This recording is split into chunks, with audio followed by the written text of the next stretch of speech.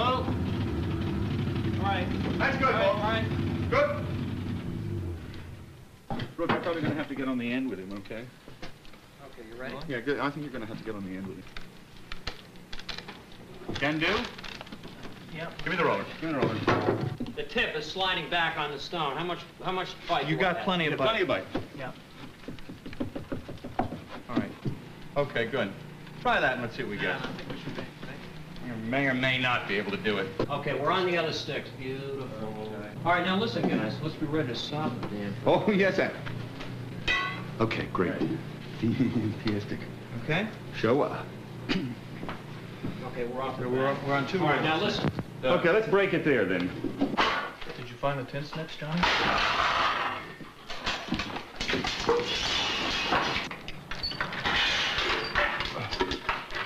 Where's the nearest bloody shackle? A piece of stone I'll use for my pillow.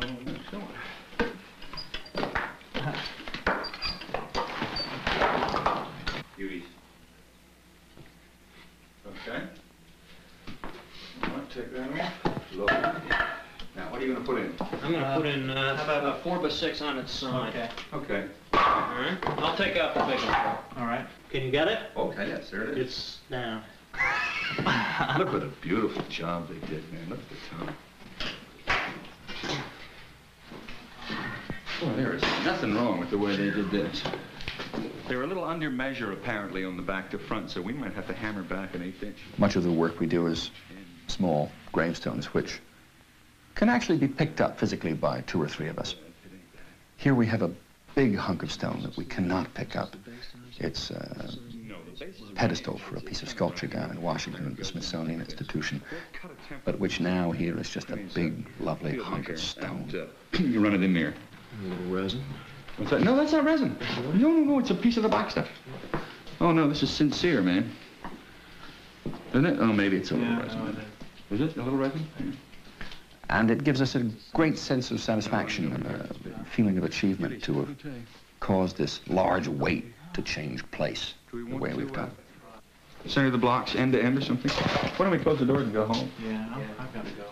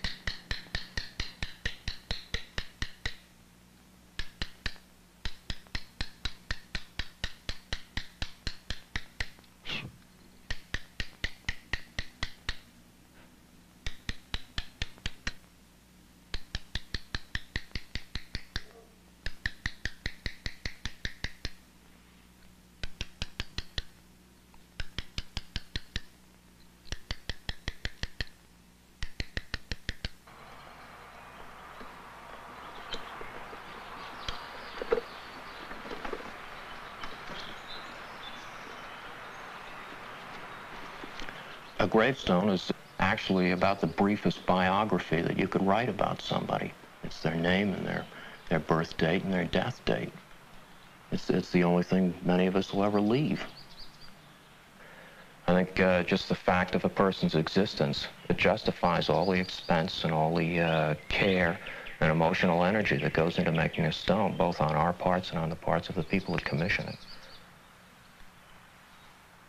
Our infatuation with slate goes back to, again, the purchase of the shop in the late 20s.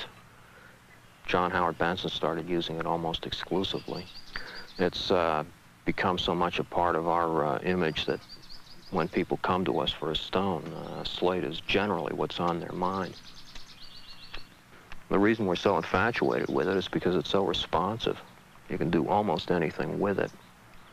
It takes detail much better than any other material. And it holds it. Once the letter's carved, it retains its look almost forever.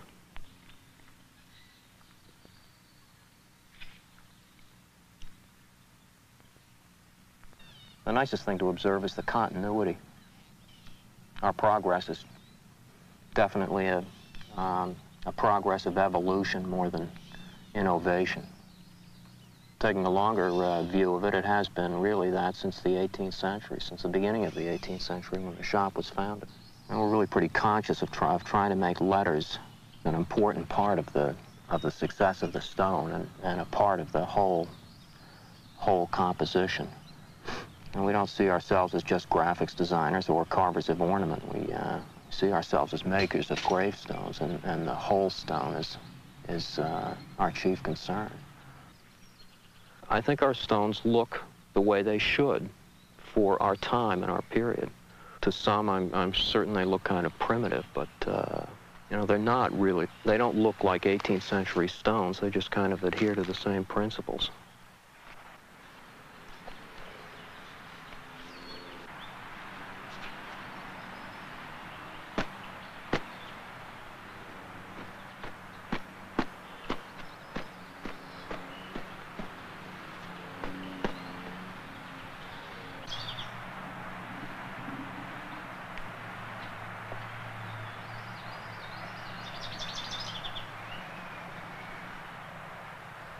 Our work seems to be about equally divided between gravestones and public inscriptions. You know, half of it is found in cemeteries where it's seen by very few people, and the other half is out in places where it's observed by thousands.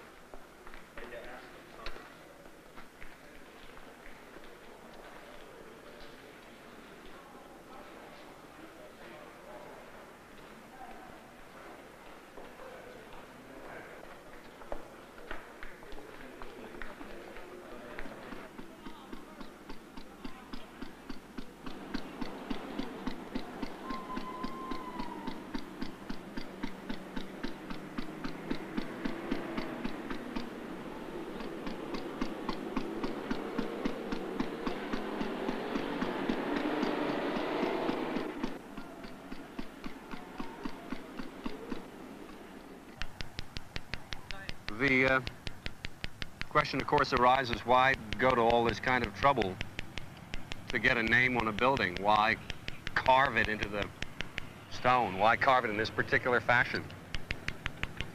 And the answer is really twofold. First of all, there's a tremendous emotional appeal about a carved letter. It partakes of the substance of the building. And of the carved letters, this particular style, this particular kind has the best historical associations and the most ready communication with the material itself. It's easy looking at a V cut to see just how it's affected, to see just what it is. It's a channel consisting of the meeting of two planes, and it shows very clearly that the letter is made of the same stuff as the building itself. There are lots easier ways to do it, let me tell you. We design inscriptions entirely at the shop before we get to the site.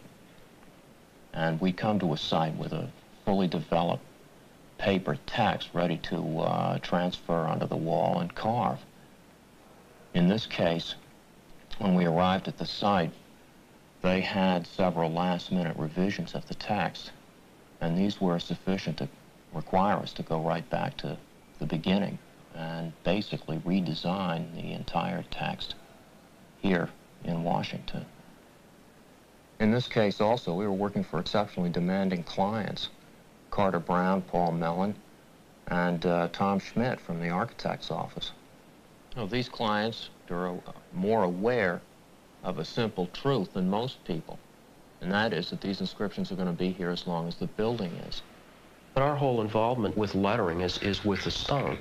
You know, other people design things for a living, for other people to execute, and obviously the designing is what they regard as their work. At least speaking for myself, I've always regarded designing and the drawing of letters as somehow ancillary to the really important function that I perform, and that's cutting the things into stone. And all the time that I spend on other things is just in preparation for when I get onto the stone.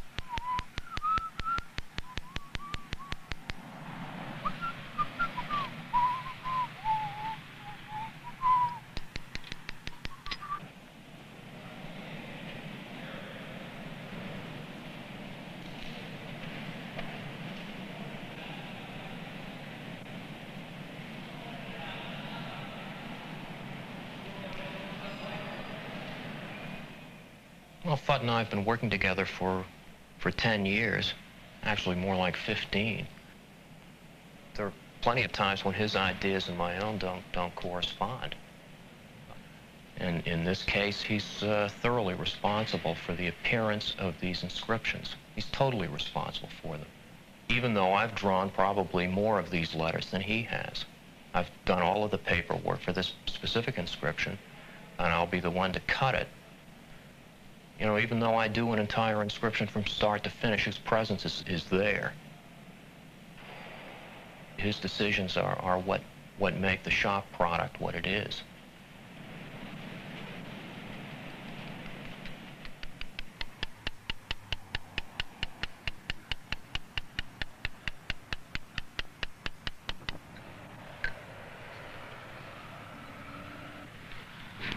How long does it take you to do one of these? About an hour and a half. I don't mean that. I mean the whole shebang, the whole thing. Well, you figure an hour and a half a letter, then you can figure it out. Yeah.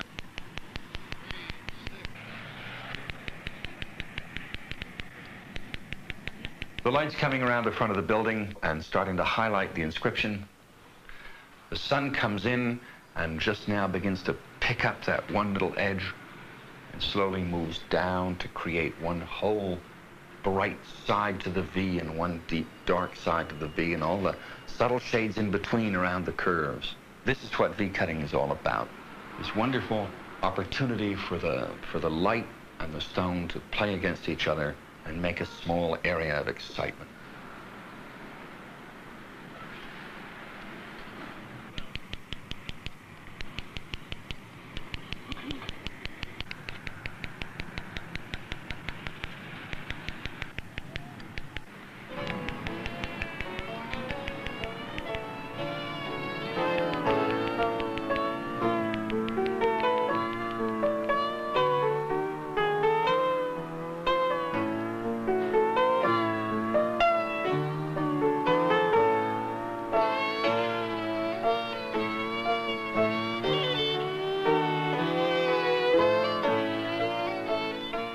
In these large civic inscriptions, very few people ever look at the letters as things in themselves. With a gravestone, of course, you get a very personal sense, and the message is urgent and everybody examines it. A large-scale thing doesn't have that. But we did do a large-scale inscription that must be viewed as a very intimate, personal piece of communication. That was in our work for the John F. Kennedy Memorial at Arlington.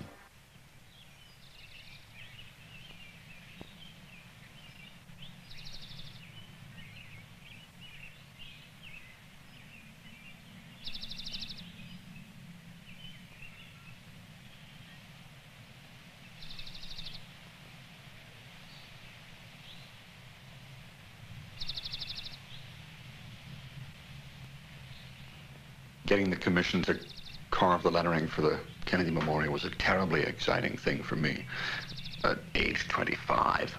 This was the biggest job of lettering that our time had seen. More people were going to see this. More people were going to look at this as a piece of lettering, whether they were conscious of it or not. 90% of the impact of the memorial is communicated by carved lettering.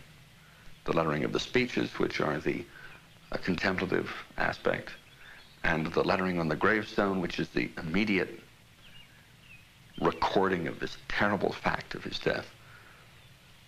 And it was up to us as carvers and me as a designer to couch these emotions in a handsome and perceivable form. It was a very, very demanding commission.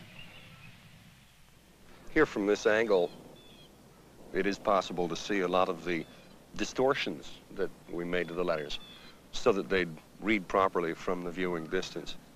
Looking now, it's very amusing for me to look at these now in the light of our development as letterers, because we have changed quite a bit. But back then, it was necessary to make very intellectual judgments about shapes like this S. So I can recall drawing S's over and over again to try and arrive at one that would look well from the low viewing angle of the middle distance that I assumed the letters would be seen from. The waist of the letter here is dropped way down. The thin strokes are made much thicker than they'd ever be in a standard situation.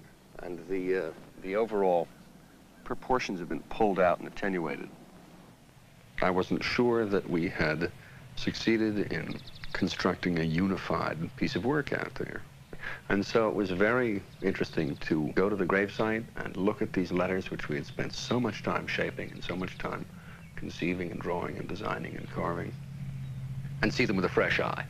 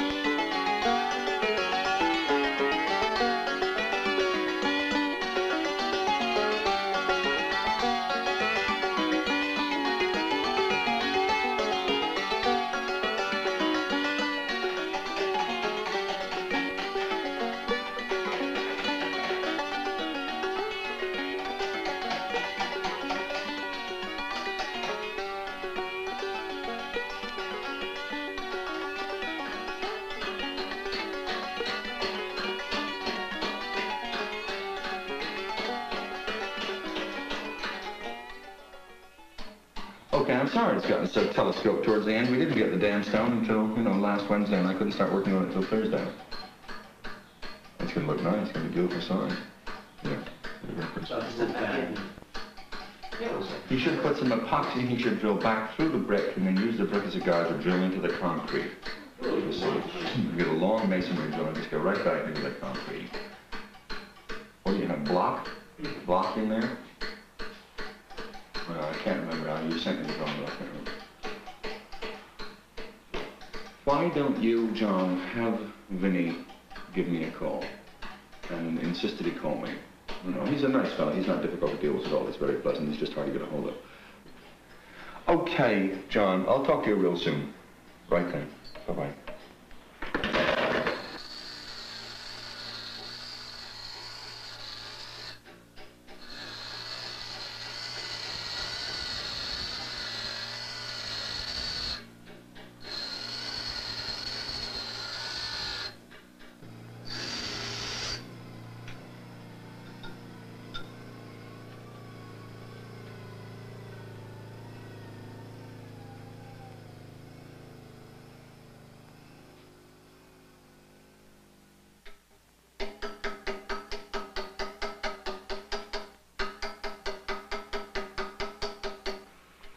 Dear Mrs. Metcalf, it was nice to see you here the other day and talk about your stone. We enclose 2 prints of a sketch showing our proposed design. It is drawn just like the existing stones, with the slate marker set upon a granite base. The Monson slate, as well, is now difficult to obtain since that quarry changed hands some years ago. Here again, we have had a bit of luck. In our barn, I located a piece of Monson stock that should serve the purpose. Money. Where's the estimate? Is this it? Yep. I'd like to get a seam top, you know? Right. But I don't know what the hell we can do for the rest of it. Can we plane the edges, or should we tool them, or? Because I want it to look totally natural. I'll tell you where it's going. It's going on top of a sort of a knoll of granite, you know. Right. It's coming out, and they just want to sit there and have it look very natural. So. How many sides? John Stevens' shop comes over here and buys stone from us, but we do not do any of their lettering. What we do mostly for them is get the actual size for them. And they go into a lot of seam face granite in the rough, and they letter it that way. Westerly granite, of course, is special because of its fine grain. And for any statuary work or any hand carved work or anything that's, you know, hand cut lettering, it's superb. It shows the workmanship of the hand work into it.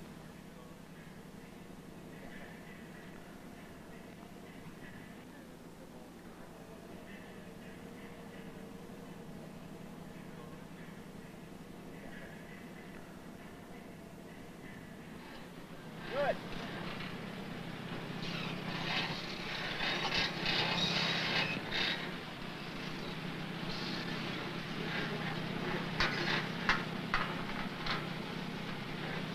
We're gonna have to lift the one end of this stick to stick.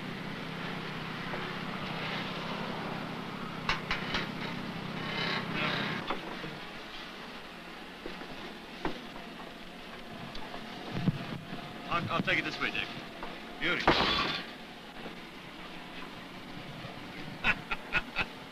You know,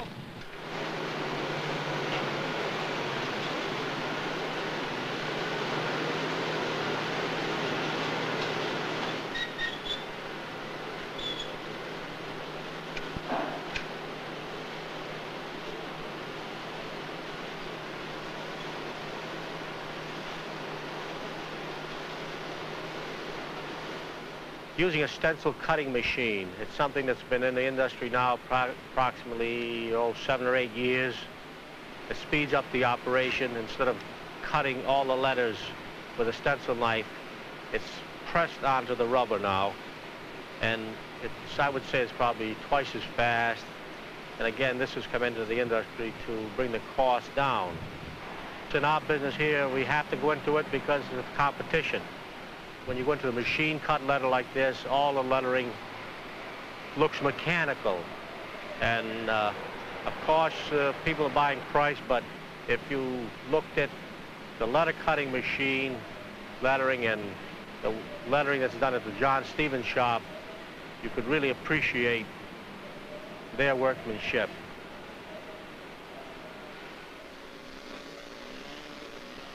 What has happened is that the man on the layout man in the sandblast room has blown the background down, but it's pretty difficult to shape cultivated rows in the sandblast room. So what we do is we sandblast around it, then I shape up the rows.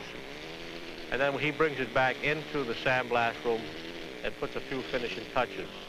But we find that it looks much better when you hand cut the cultivated rose.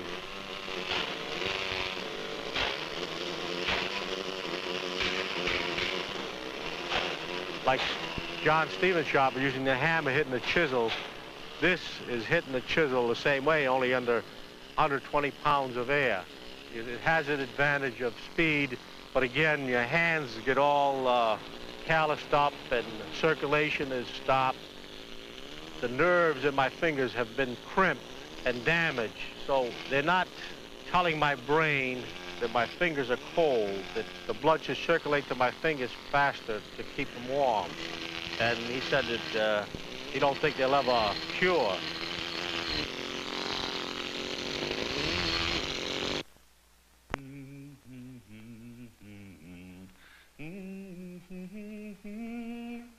In the west of Ireland.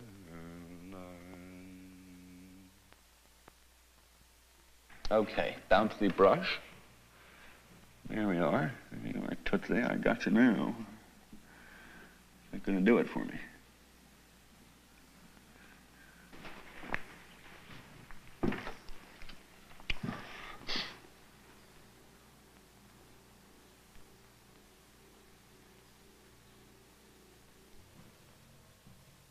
I don't know how many times I've drawn the alphabet with a brush. I've done it over and over again, and for some strange reason, I never, ever get tired of doing these simple little strokes and making these old, to me, very meaningful marks. This particular kind of drawing, ink and brush on a handmade paper, is just a very pleasant, sensuous thing to do. The quality of the line is so exciting, and the feel of the brush on the paper.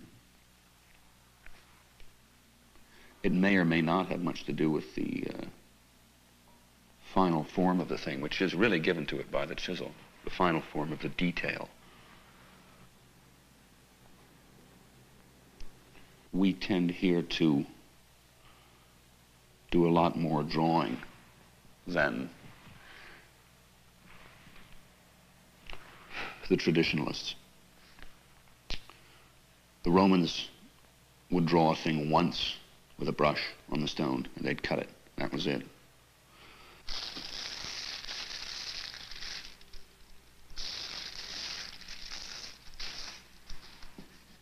The English seldom draw with a brush at all. They'll draw with a pencil right on the stone and cut it. The difficulty with an alphabet stone is avoiding pomposity, because in doing it, it's an act of arrogance. You know, you're saying, look here, I'm doing this alphabet, and this is the most beautiful alphabet that I can draw and carve. So you have to be careful not to be too self-conscious about it, and not to be too overbearing about it. You have to let the letters contribute their own characters to the thing. Then once this is done, it gets traced down onto the stone with a white sort of carbon paper, and the letters are traced with a steel scribe, which leaves a white outline, and it's from that that you paint.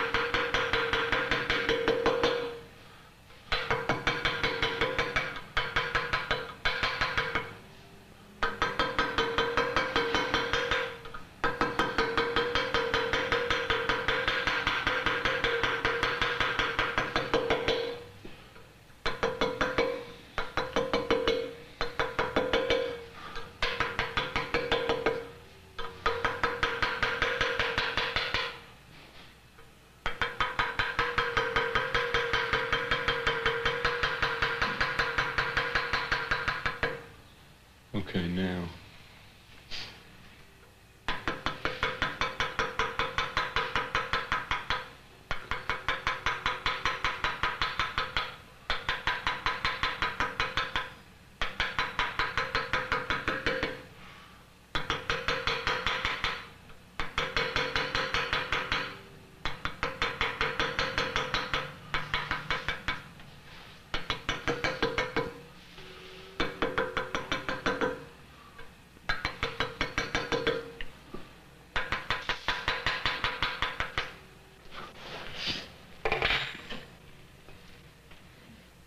We're looking for a kind of a perfection in our work. On the one hand, cold and abstract perfection. And on the other hand, an immediate human, expressive kind of a thing. And in either case, these techniques are the only ones that we have to get there. Oh, when you sandblast an inscription, you start out with an R, and basically you end up with an R that's less good than the one you began with, because the techniques at all stages take away from what you start with. And with us, every stage brings something more to what you begin with, and you end up with something better. And we'll continue to do it this way as long as people, you know, there are enough people out there to support us.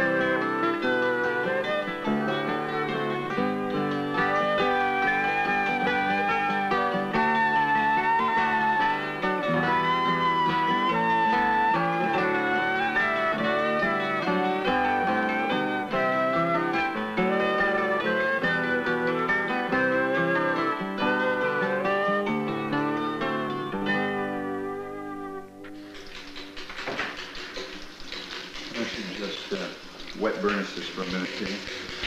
Until the pleasant.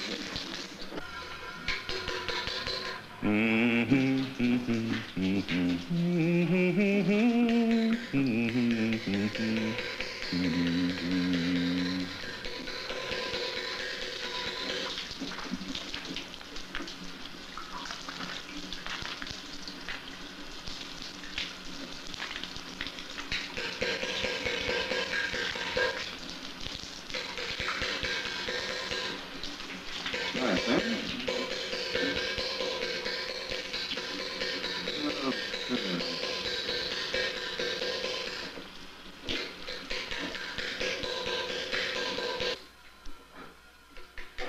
Well, as I went out of a May morning, all in the foggy dew, there I espied a pretty fair maid appearing in my view.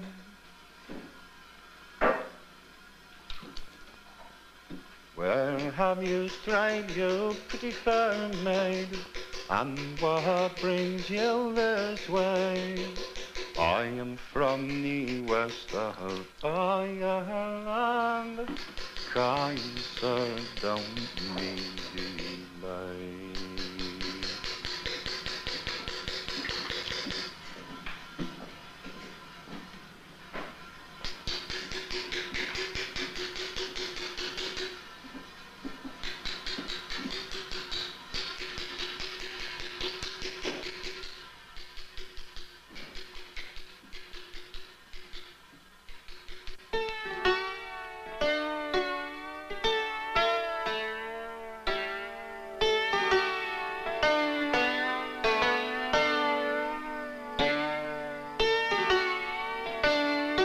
Here in the Common Burying Ground, we have a wonderful storehouse of information about the old cutters. Sir Stevens's, Lamson, Mumford, John Bull. We draw tremendous inspiration from the work of these men, as did my father before me. He used to wander through the cemetery and study the inscriptions and the letters and the iconography of these fierce, intense, small objects. This is one of the first stones my father ever cut, which he did in the manner of John Stevens II. He used John II's letters as a model and drew them as accurately and skillfully as he could with a pencil on a piece of paper, very carefully tracing the outlines and then laying out this inscription in these funny, idiosyncratic letters with their curious curves and oddities of detail. And then he chopped it out as best he could, which in those days was fairly crudely, although nowhere near as crudely as the first Stevenses had cut theirs. They, of course, had nobody to follow, and he had the Stevenses to follow, not to mention the whole wealth of 19th century gravestone technical achievement.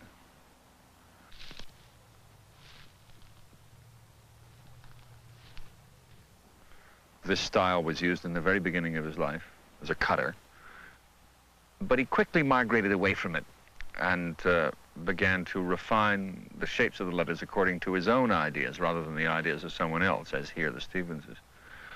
The biggest change that happened in his letters was when he started to use the Roman models. In Imperial Rome around the 2nd century, a wonderful style of lettering evolved, which was drawn first with a brush. Some people say that the actual carving was simply meant to perpetuate the brush layouts that they did. They used to write with a brush all over the place. They'd write election notices like modern graffiti, but oh, so beautiful, done in this big, bold brush style. And my father came to know this Roman style of lettering, and he came to adopt the practice of drawing with a brush prior to cutting, the one that we use now. And this changed his letters tremendously, gave them a much more solid foundation on which to rest, and formed the basis for his greatest statements as a letterer, a letter cutter. That combination of the flexible, weighted stroke of the brush with the V-cut. That's what's so beautiful about his things. And that is what our stuff gains, whatever strength it has, from that use of the brush and the consciousness of the brush stroke shaping the skeletal form.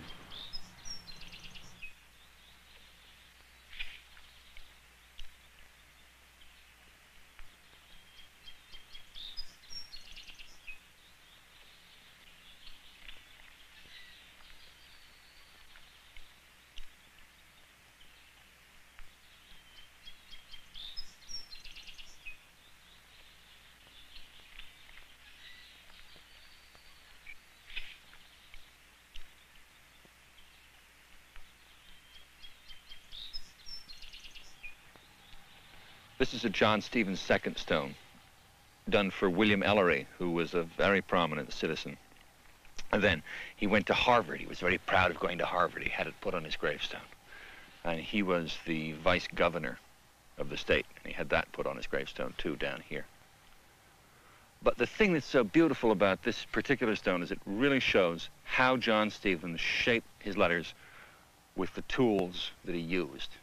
They have a very nervous, quick quality to them, which comes from the way they were cut. The chisel moves very quickly through the stone, and in that motion it gives each curve and each straight line and each termination of the letter a vitality and a life that has very little to do with the cold, dry analysis that letters are shaped with today by type designers or by graphic designers. Look at this C here. It just swings around like an apple or the side of a pumpkin. This F and the U. We have a sort of a texture, almost like a piece of peasant weaving here, of these vigorous, active little marks, combining in a pattern that has great vitality and great life to it.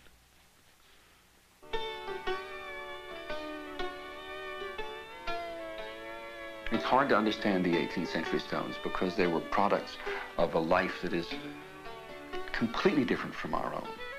Mortality was everywhere. Babies died, mothers died, strong young husbands would suddenly die. A profusion of blood from the lungs, one stone reads.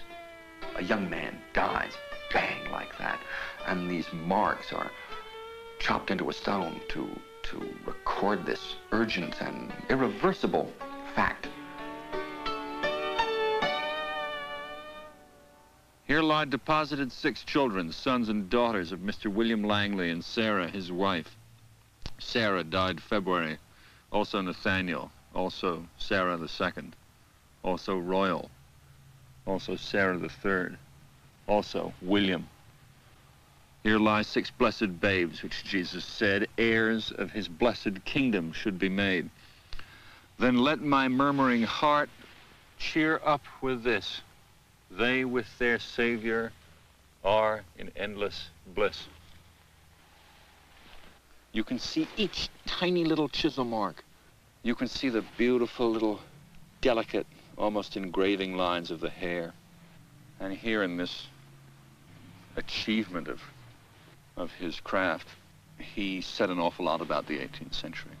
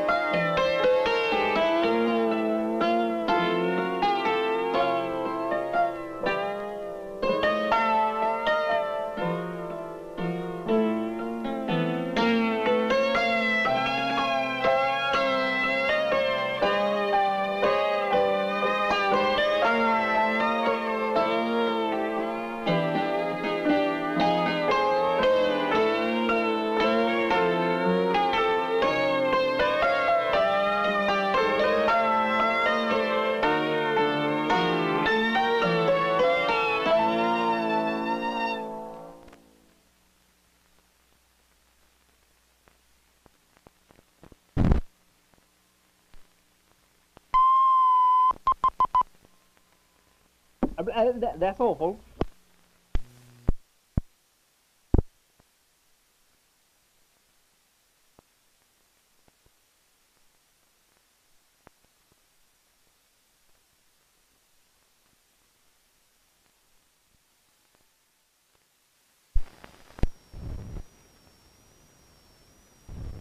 A little resin. What's that? No, that's not resin. No, it's a piece of the box stuff. Oh, no, this is sincere, man.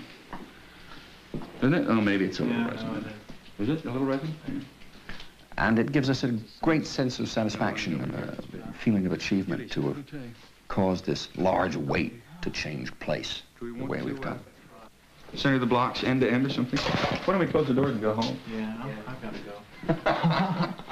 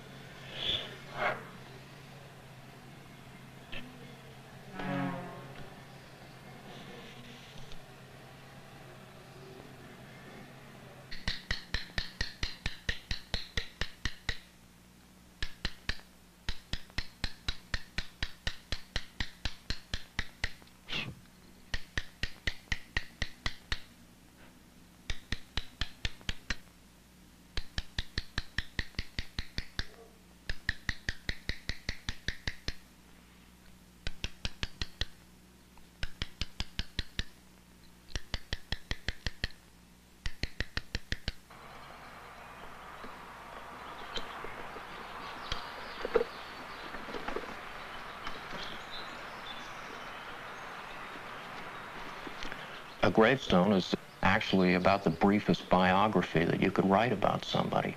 It's their name and their birth date and their death date. It's the only thing many of us will ever leave. I think just the fact of a person's existence, it justifies all the expense and all the care and emotional energy that goes into making a stone, both on our parts and on the parts of the people that commission it. Well, our infatuation with slate goes back to, again...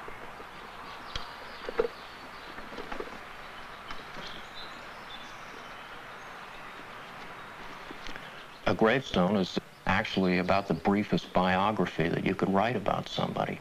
It's their name and their birth date and their death date. It's the only thing many of us will ever leave. I think just the fact of a person's existence, it justifies all the expense and all the care and emotional energy that goes into making a stone, both on our parts and on the parts of the people that commission it.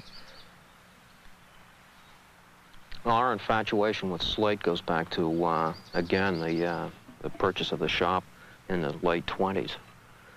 John Howard Benson started using it almost exclusively. It's become so much a part of our image that when people come to us for a stone, slate is generally what's on their mind. The reason we're so infatuated with it is because it's so responsive. You can do almost anything with it. It takes detail much better than any other material. And it holds it. Once the letter's carved, it retains its look almost forever.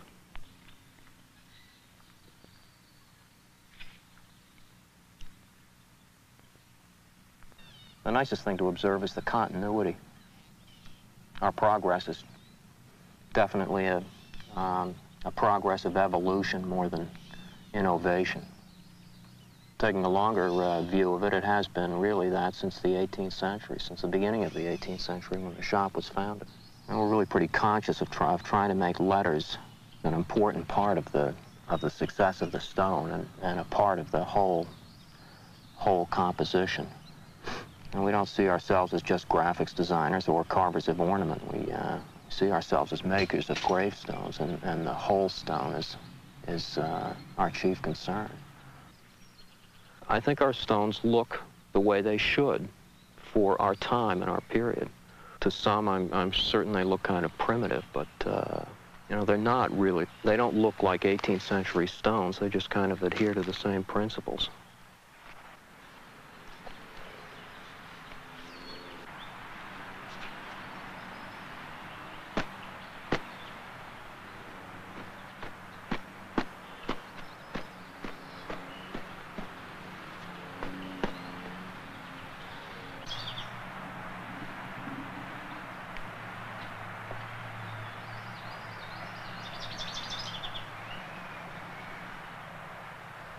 Our work seems to be about equally divided between gravestones and public inscriptions. Now, half of it is found in cemeteries where it's seen by very few people. Public inscriptions. Now, half of it is found in cemeteries where it's seen by very few people. And the other half is out in places where it's observed by thousands.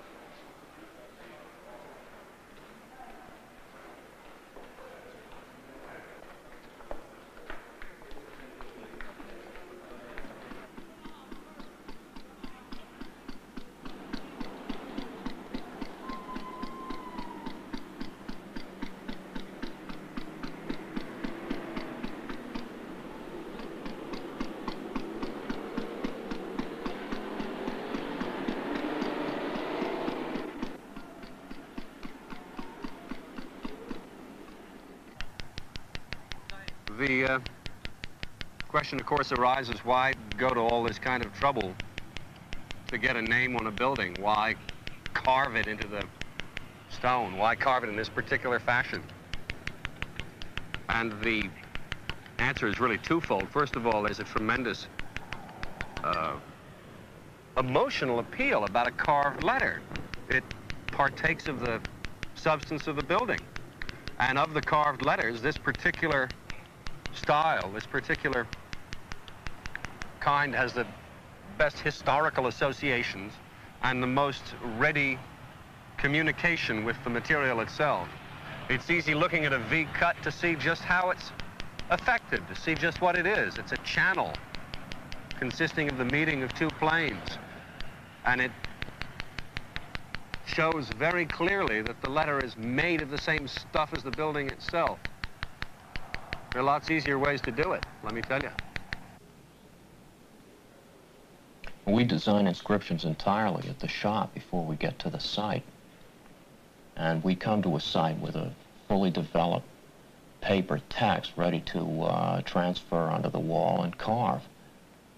In this case, when we arrived at the site, they had several last-minute revisions of the text, and these were sufficient to require us to go right back to the beginning and basically redesign the entire text here in Washington. In this case also, we were working for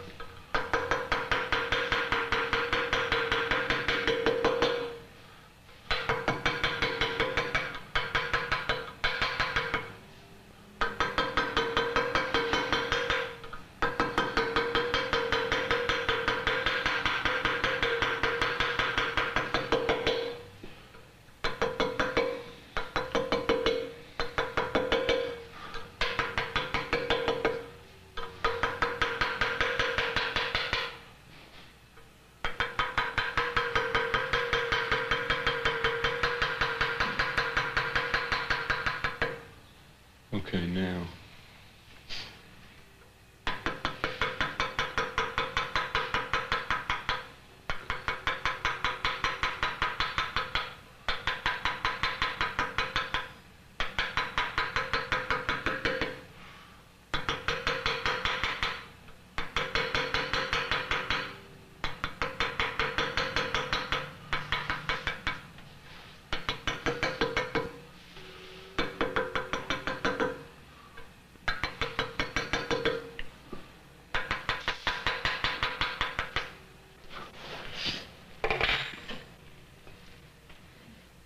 We're looking for a kind of a perfection in our work. On the one hand, cold and abstract perfection. And on the other hand, an immediate human, expressive kind of a thing. And in either case, these techniques are the only ones that we have to get there. When you sandblast an inscription, you start out with an R, and basically you end up with an R that's less good than the one you began with, because the techniques at all stages take away from what you start with. And with us, every stage brings something more to what you begin with, and you end up with something better. And we'll continue to do it this way as long as people, you know, there are enough people out there to support us.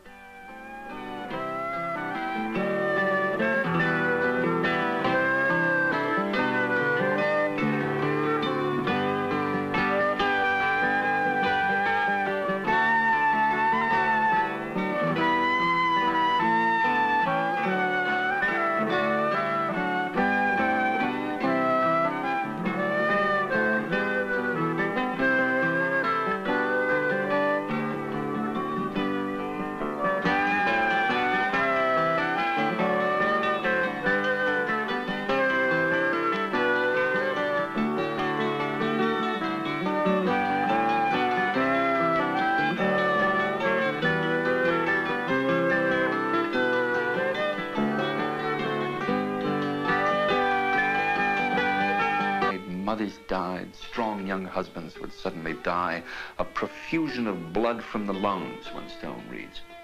A young man dies, bang, like that, and these marks are chopped into a stone to record this urgent and irreversible fact. Here lie deposited 6 children, sons and daughters of Mr. William Langley and Sarah, his wife. Sarah died February. Also Nathaniel. Also Sarah the second. Also Royal. Also Sarah the third. Also William.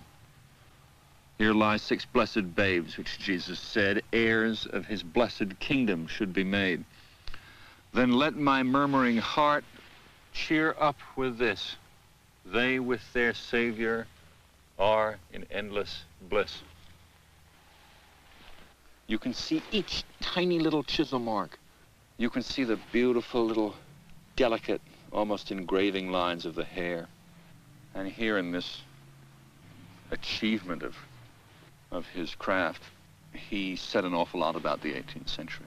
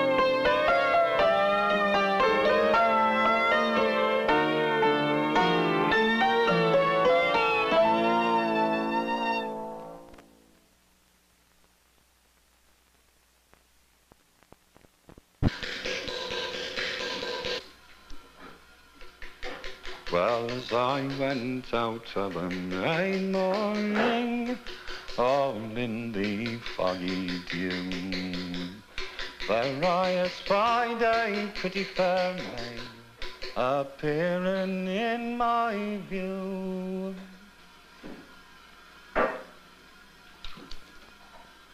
Where have you strayed, you pretty fair maid? And what brings you this way? I am from the west of Ireland.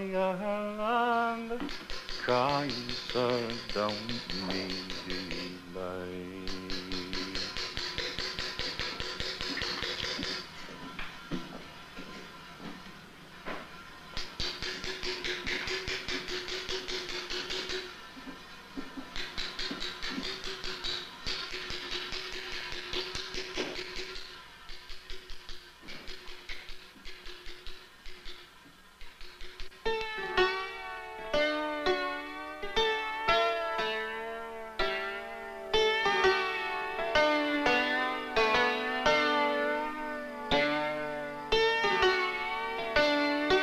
Here in the Common Burying Ground, we have a wonderful storehouse of information about the old cutters.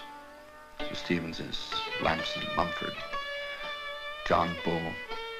We draw tremendous inspiration from the work of these men, as did my father before me. He used to wander through the cemetery and study the inscriptions and the letters and the iconography of these fierce, intense, small objects. This is one of the first stones my father ever cut, which he did in the manner of John Stevens II.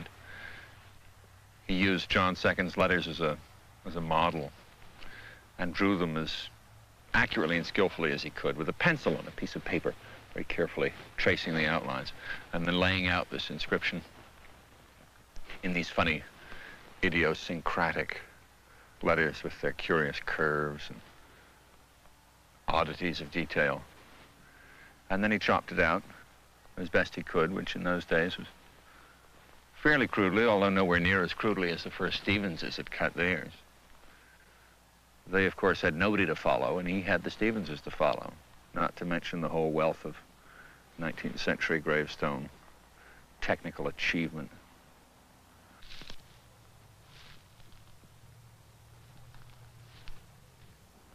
This style was used in the very beginning of his life as a cutter. We're gonna have to lift one end of this stick to stick.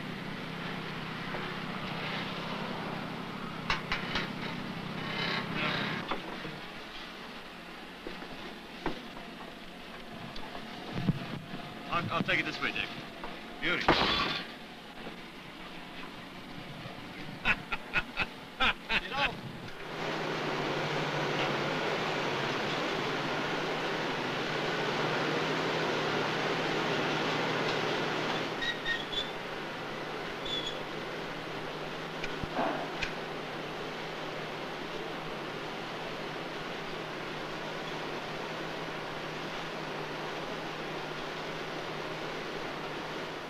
Using a stencil cutting machine. It's something that's been in the industry now approximately 7 or 8 years. It speeds up the operation. Instead of cutting all the letters with a stencil knife, it's pressed onto the rubber now. And I would say it's probably twice as fast. And again, this has come into the industry to bring the cost down. In our business here, we have to go into it because of competition. When you go into a machine-cut letter like this, all the lettering looks mechanical. And, of course, people are buying price, but if you looked at the letter-cutting machine lettering and the lettering that's done at the John Stevens shop, you could really appreciate their workmanship.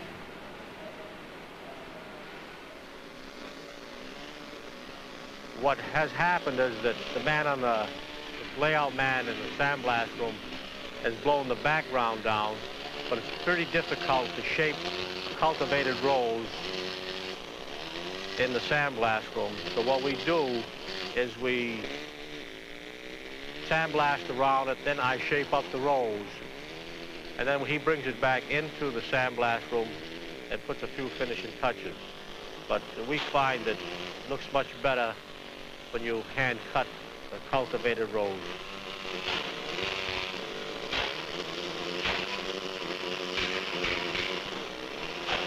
Like John Stevens' shop, using the hammer hitting the chisel. This is hitting the chisel the same way, only under 120 pounds of air. It has an advantage of speed, but again, your hands get all calloused up and circulation is stopped. The nerves in my fingers have been crimped and damaged, so they're not telling my brain that my fingers are cold, that the blood should circulate to my fingers faster to keep them warm. And he said that he don't think they'll ever cure. He had it put on his gravestone, and he was the vice governor of the state, and he had that put on his gravestone too down here. But the thing that's so beautiful about this particular stone is it really shows how John Stevens shaped his letters with the tools that he used. They have a very nervous, quick quality to them, which comes from the way they were cut. The chisel moves very quickly through the stone, and in that motion it gives each curve and each straight line and each termination of the letter a vitality and a life that has very little to do with the cold, dry analysis that letters are shaped with today by type designers or by graphic designers. Look at this C here. It just swings around like an apple or the side of a pumpkin. This F and the U. We have a sort of a texture, almost like a piece of peasant weaving here, of these vigorous, active little marks, combining in a pattern that has great vitality and great life to it.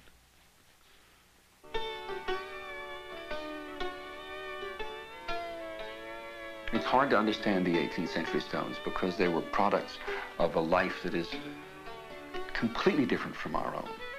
Mortality was everywhere. Babies died, mothers died, strong young husbands would suddenly die. A profusion of blood from the lungs, one stone reads. A young man dies, bang, like that. And these marks are chopped into a stone to record this urgent and irreversible fact. Here lie deposited 6 children, sons and daughters of Mr. William Langley and Sarah, his wife. Sarah died February, also Nathaniel, also Sarah the second, also Royal, also Sarah the third, also William. Here lie 6 blessed babes, which Jesus said, heirs of his blessed kingdom should be made. Then let my murmuring heart cheer up with this. They with their Savior are in endless bliss. You can see each tiny little chisel mark. You can see the beautiful little delicate, almost engraving lines of the hair. And here in this achievement of his craft, he said an awful lot about the 18th century.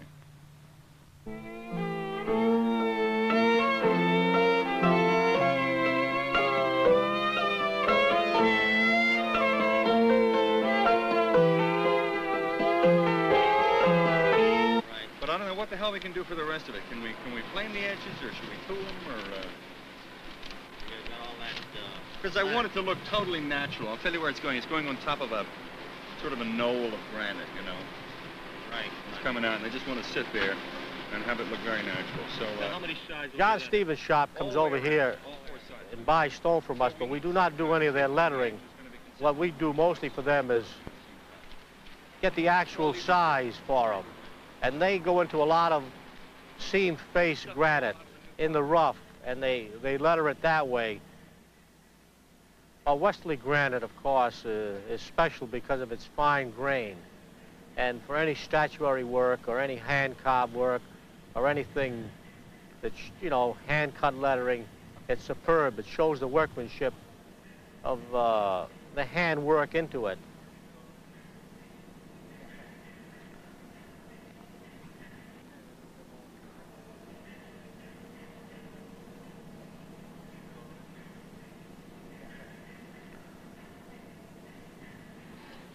Good.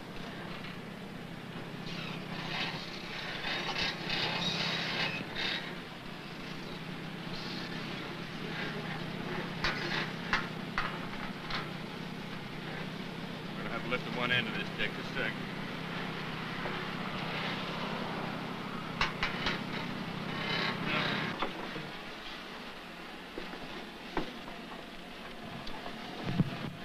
I'll take it this way, Dick. Beauty.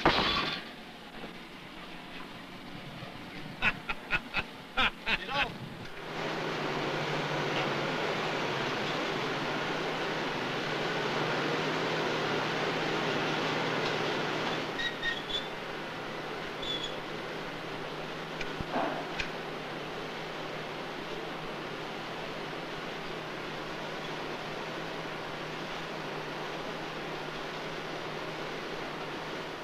Using a stencil cutting machine. It's something that's been in the industry now approximately 7 or 8 years. It speeds up the operation. Instead of cutting all the letters with a stencil knife, it's pressed onto the rubber now. And I would say it's probably twice as fast. And again, this has come into the industry to bring the cost down. In our business here, we have to go into it because of competition. When you go into a machine-cut letter like this, all the lettering looks mechanical. And, of course, people are buying price, but if you looked at the letter-cutting machine lettering and the lettering that's done at the John Stevens shop, you could really appreciate their...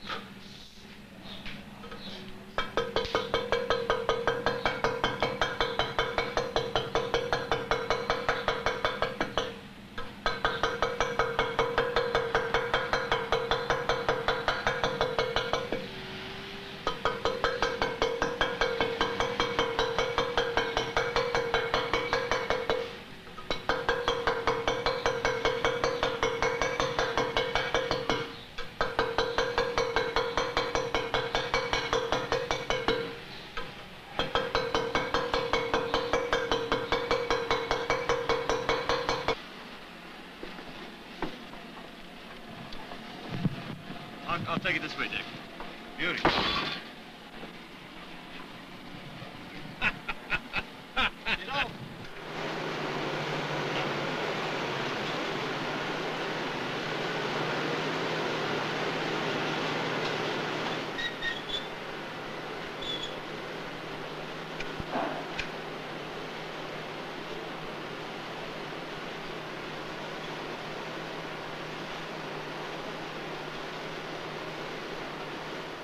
Using a stencil cutting machine. It's something that's been in the industry now approximately 7 or 8 years.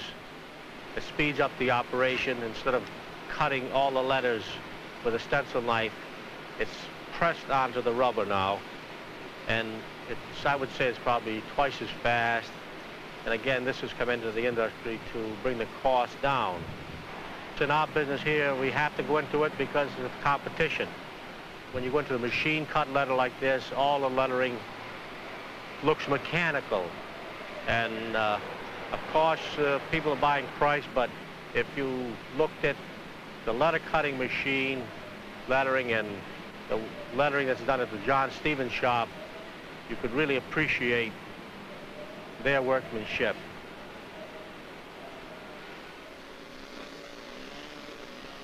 What has happened is that the man on the layout man in the sandblast room has blown the background down, but it's pretty difficult to shape cultivated rolls in the sandblast room. So what we do is we sandblast around it, then I shape up the rolls, and then he brings it back into the sandblast room and puts a few finishing touches.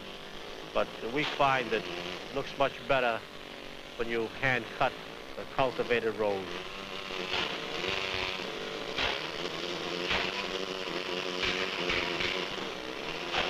Like John Stevens' shop, using the hammer hitting the chisel. This is hitting the chisel the same way, only under 120 pounds of air. It has an advantage of speed, but again, your hands get all calloused up and circulation is stopped. The nerves in my fingers have been crimped and damaged, so they're not telling my brain that my fingers are cold, that the blood should circulate to my fingers faster to keep them warm. And he said that he don't think they'll ever cure.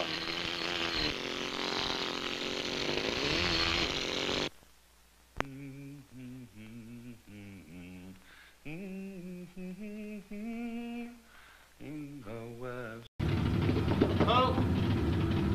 All right. That's good, All Bob. right. Good. Brooke, you're probably going to have to get on the end with him, okay? Okay, you ready? Yeah, good. I think you're going to have to get on